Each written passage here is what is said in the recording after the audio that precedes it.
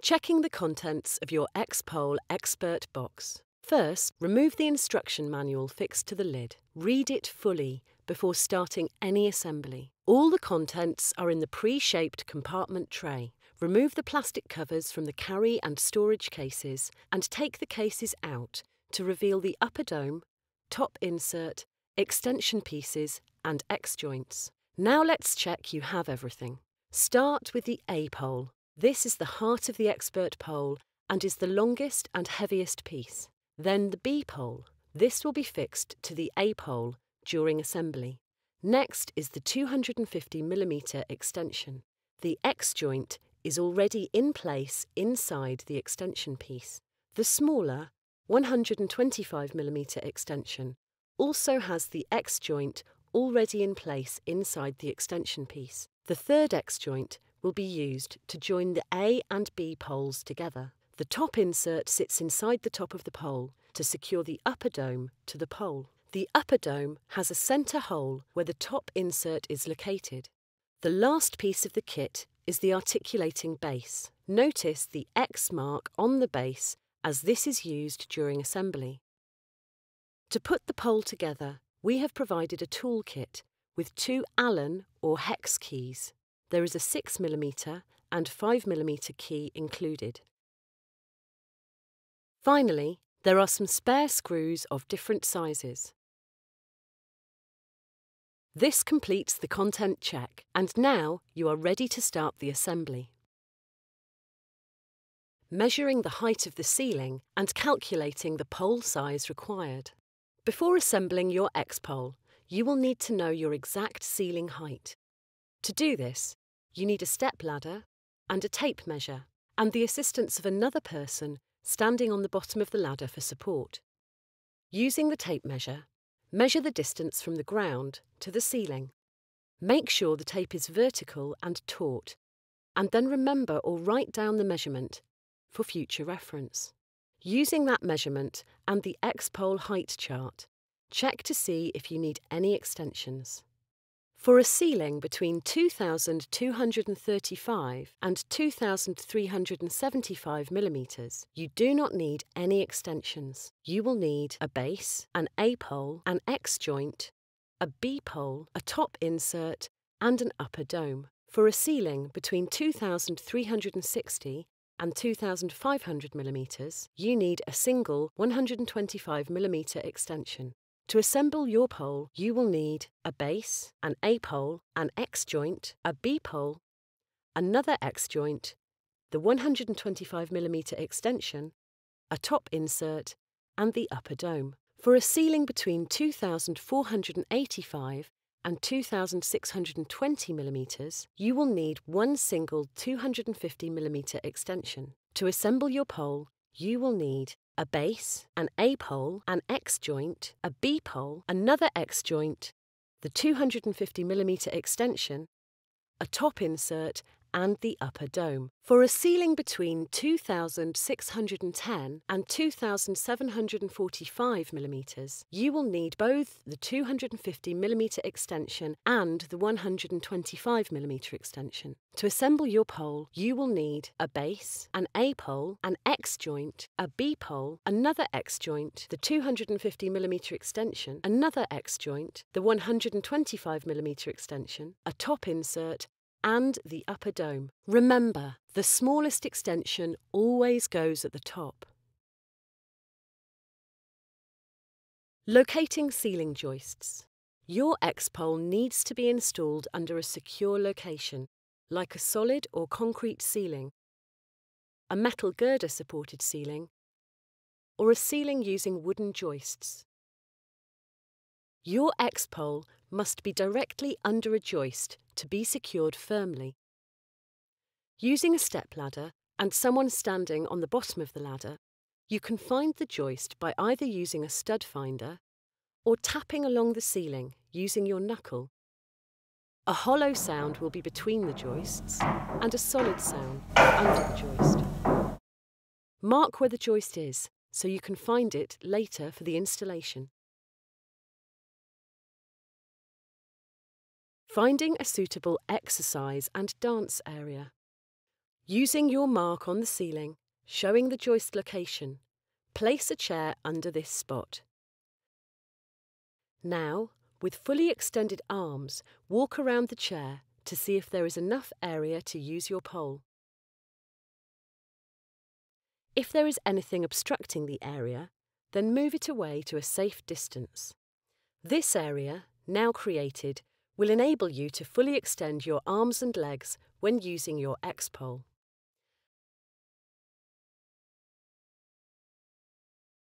How the X-joint works.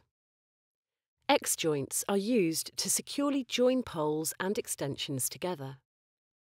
On the side of the X-joint are two hex screw holes used to contract or expand the X-joint. To expand the X-joint, the 6mm hex key is inserted into the screw hole. It is important to push the key firmly until it is seated in the screw hole before turning. To expand the X-joint, turn the hex key clockwise. To contract the X-joint, so you can insert it or remove it from a pole, turn the key anti-clockwise. Alternate between the two screws so the X-joint can contract or expand evenly. To insert the X-joint into a pole or extension, align the key on the X-joint. This is between the two screw holes, and slot the X-joint into the key slot located on the pole. Now add the next pole or extension and line up the key slot in the same way. Make sure the two parts close together fully before using the hex key to expand the X-joint. To expand and secure the X-joint, turn the hex key clockwise. It is important to alternate between both screws while tightening to ensure the X-joint expands evenly. When no further force can be applied to the screws with the hex key, the X-joint is secure.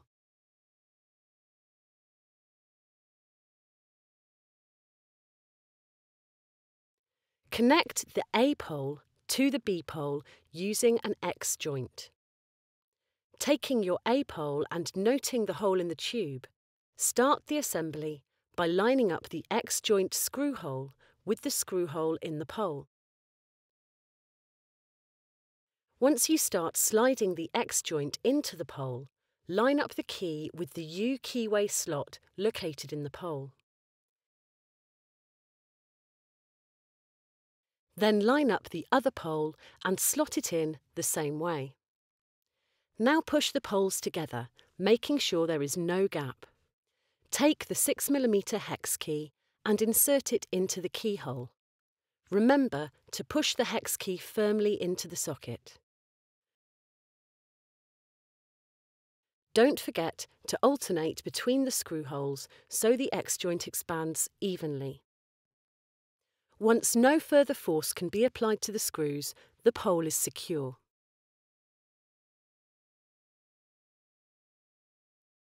Adding extensions. Before adding any extension to your pole, refer to the X-pole height chart to see if you need any extensions.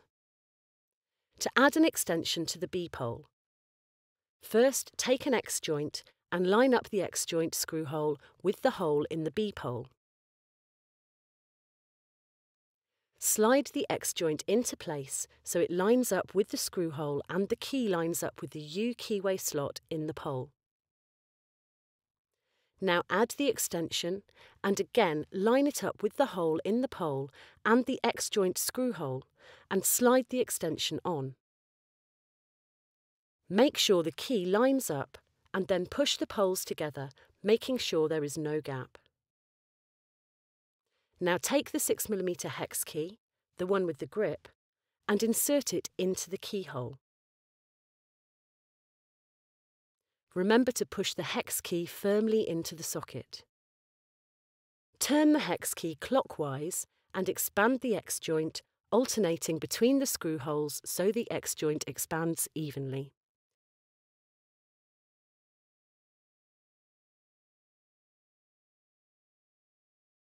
Now take the 180mm X-joint, This is for the 125mm extension. The correct X-joint will have an arrow mark. This should always point up towards the top of the pole. Line up with the screw hole in the X-joint and the hole in the extension and slide it. Twist it slightly if needed to align.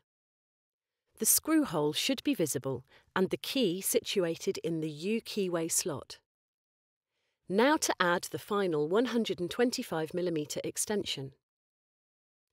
Now just line up the extension hole with the X-joint screw hole and slide into position. Align the key and U keyway and push firmly together. Finally, expand the X-joint evenly until tight with the 6mm hex key.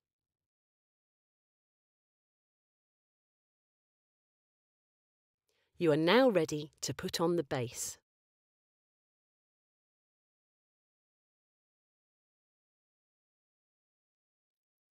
How to attach the base to the A pole.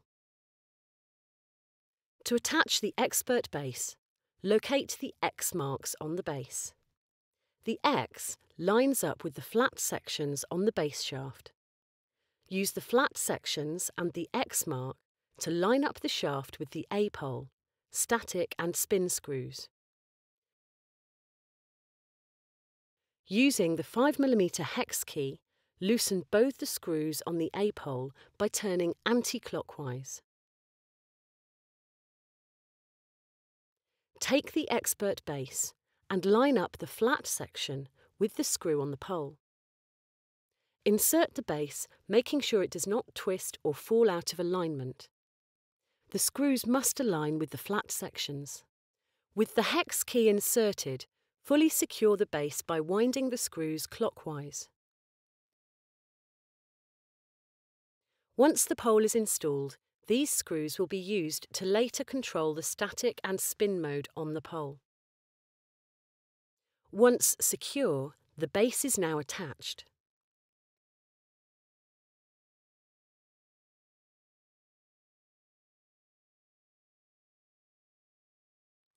Top insert attachment and upper dome. Once the A pole and B pole and any extensions have been assembled, take the top adapter unit and insert it into the top of the assembled pole. Push it in firmly. Take the upper dome and check there is nothing in the hole, and then slide it into the top insert. Now you are ready to install the XPERT pole. Installing the XPERT. Having assembled your pole with any extensions, use the sealing mark where you located a joist and position the base of the pole under the mark. Taking the top of the pole, slowly and carefully lift the pole until vertical and position it under the joist.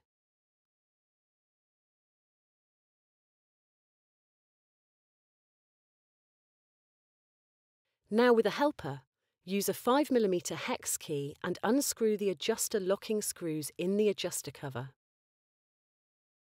Do not remove the screws, only undo them, a minimum of 2 hole turns. This will now allow the height of the pole to be adjusted.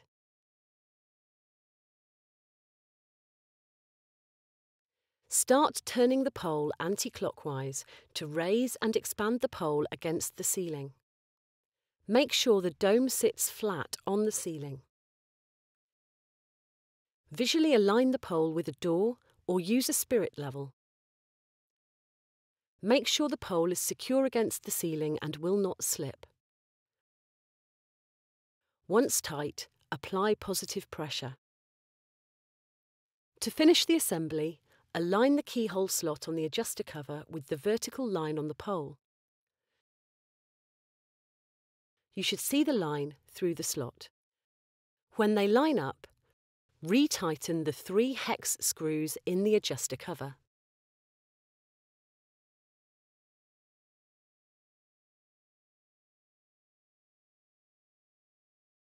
Now you are ready to test the pole.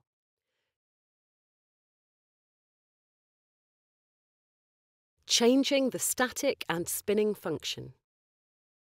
To change the pole from a static to spinning function, you will need the 5mm hex key. Locate the X mark on the base, and above it there is a hex screw. There is also another one on the other side. Using the hex key, turn the hex anti-clockwise until the screws are flush with the pole. Make sure they are not proud of the pole. Now the pole will rotate freely. Spin it to check.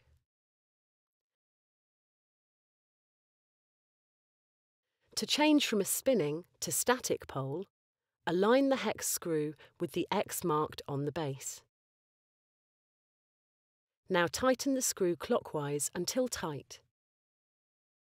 If needed, gently rotate the pole back and forth to help seat the screw. Fully tighten both screws and make sure both are tight. Finally, test the pole to ensure it will not move or spin.